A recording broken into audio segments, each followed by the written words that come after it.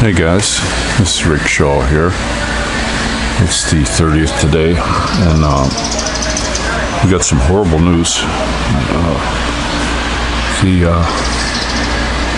Little Geronimo had a little bit of a lump on his neck, so swelling of the glands. So we decided to take him into the doctor, and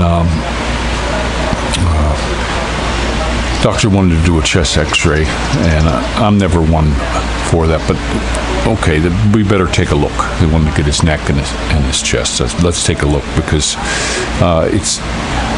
when I was young, my glands would get swollen, but it only happened for a couple days and go, and this was something that just wasn't going.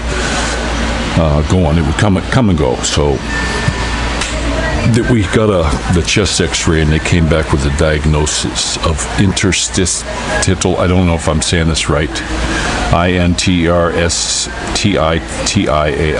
interstitial pneumonia. I looked it up on Google. I'd never heard of it before.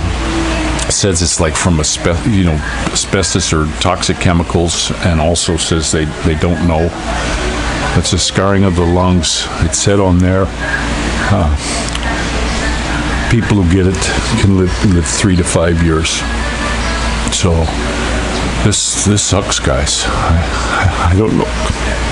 I don't know what to say. My beautiful little guy, it's not looking good. So Saturday we have to go back to the doctor again. I see they have some medications on there that'll can help keep the scar tissue at bay.